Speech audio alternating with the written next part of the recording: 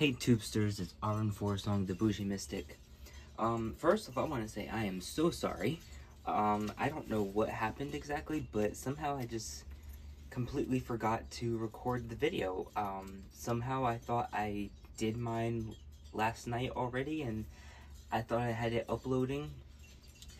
I definitely remember wanting to do it and saying, oh, I should do it, and I really thought I did already, and I was, I don't know, I was just looking at the prompts and then I realized, oh shit, I didn't do it yet. So we're going to play some catch up today. I'm going to do yesterday's prompt and then I'm going to do today's prompt. I am going to put them in separate videos, just because I want them to have their own honorary video. So today's prompt, I also don't actually know what today's prompt is now that I think about it, so we're just going to do them one at a time. So today's prompt is all about how you connect with the natural world this Samhain or in the season, something of the source. I'm not the best at remembering the verbiage of these prompts, but I do get the gist of what the question is. So the way that I do is, like, I usually will just walk around. I like to, I'm a big believer that it takes 4 years for you to really connect with the land you live on. Because it takes part of it's because of numerology and 4 being a number of stability, but also just from experience, and then also just, you know, it takes time to see what repetitive patterns are actually happening, and also what's different, because not every season is going to be the same every year. Even if you see the same animals, even if you have the same plants or whatever, it's going to react differently. The weather itself is going to make the season different. You don't always get snow every winter, and even if you are in an area that always gets snow, it's not always the same time, it's not always for the same length of time, it's not always the same amount of snow. And then there's also, like, the melting process. You know, it might melt faster, it might melt and freeze. Some years you may get ice more than others. So it's just, yeah, there are things that are repetitive, but there's also things that are unique per the season. So I just personally believe that you need to live in an area for 4 years plus, to really get a sense of the land and how the spirits interact with the cycle of the earth in that particular corner of the earth, if you will. So as for how I connect with it, I just walk around. I observe. I also people watch. I feel like a lot of people, they talk about, like, the animals, they talk about the plants, they say they walk around nature, and I do that too, to a certain extent. But I also look at the community. How does the community act? And that's really going to be a difference. That's where some of the major differences will be when you live in an area. Because people are animals too. Whether if our egos want to admit it or not, whether if society is, you know, I don't want to say progressive, because there's nothing progressive about following facts and truth, but whether they're willing to acknowledge it or not, we are scientifically part of the animal kingdom, specifically the mammal kingdom. So we, by nature, are part of the fauna of the grand collective being earthlings, right?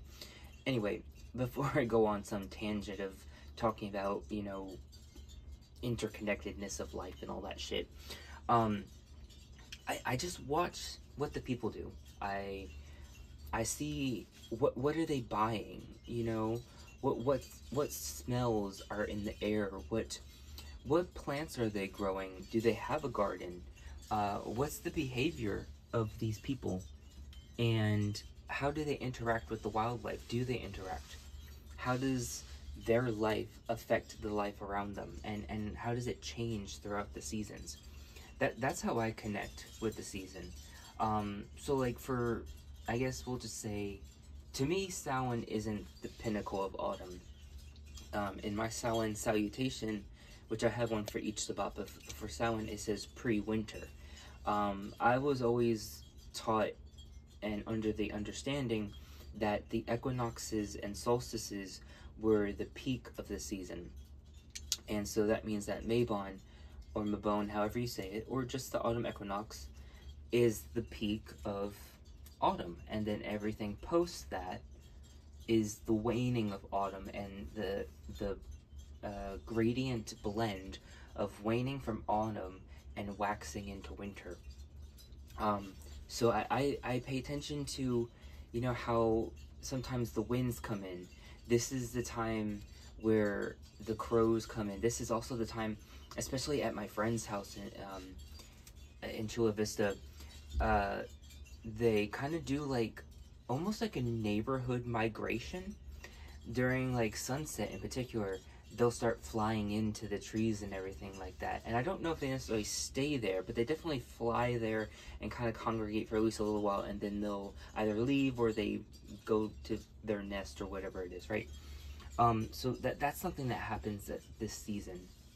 There's also the, everyone's doing, things that are really big here is like family photos or children photos or things like that. So they're like, and it's not just Christmas. Like where I lived before, previous places, they really would only do like Christmas photos, like family photos, or maybe even like Easter as well. So they do like a winter or a spring one. But here, no, they'll do like all of them, you know, for all the seasons pretty much. So like they'll be like, you know, barbecue, grilling, and or beach photos in the summer. There'll be, you know, like Easter photos in the spring, or, and sometimes they'll get like really like specific, like a photographer, and they'll get like a whole like pre-stage setup. Of course they do like the whole Christmas thing, but they'll also do autumn ones too, like with bales of hay or stalks of corn and wheat,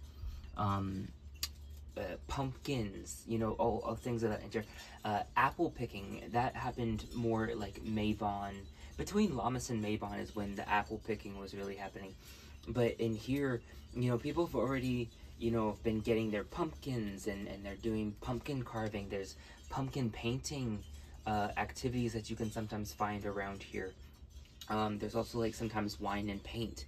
We're encroaching upon like beer fest, and people like starting to do like little like not just bar hopping, like that happens kind of all the time, but like where there's like breweries and things of that nature is like coming to be like a little celebration.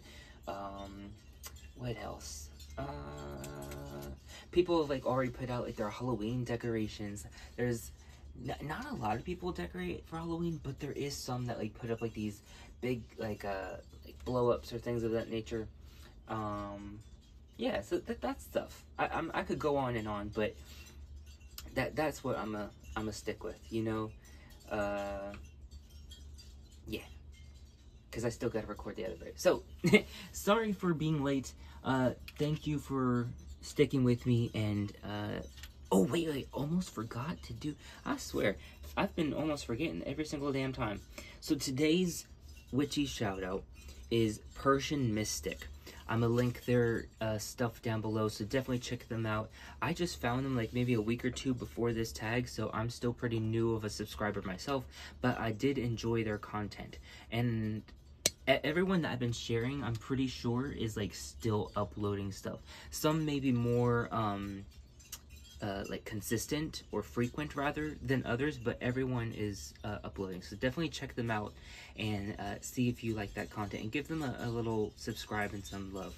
Alright, see you soon, because I'm about to upload this and then record the next video. As always, thank you for watching. Abundant and eternal blessings. Mwah.